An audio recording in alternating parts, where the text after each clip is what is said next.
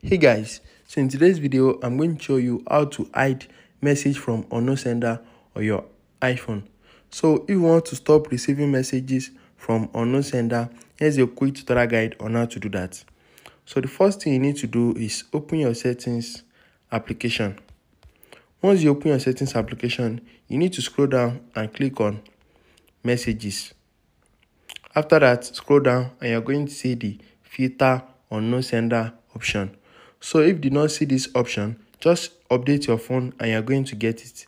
So just enable this filter unknown sender and you need to open your messages app. Once you open your messages app, you are going to see this filter at the top left corner. Just click on the filter and you're going to see all messages. So that's the default view of your messages. So click on the filter and you can select known sender. So once you select known sender, you're going to see all the people that you have their contacts on your phone that message you. So you are going to see them right here.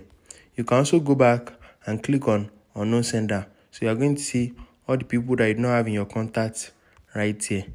So these are the people that you don't have in your contacts that send message to you. So if you want to check your unread message, you can also click on unread and you're going to see all the message that you have not read.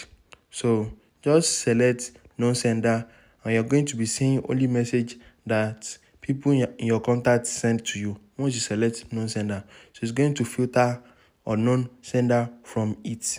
So if you have any question about this, drop it in the comments down below and don't forget to like, share and subscribe to my channel. Thanks for watching, guys.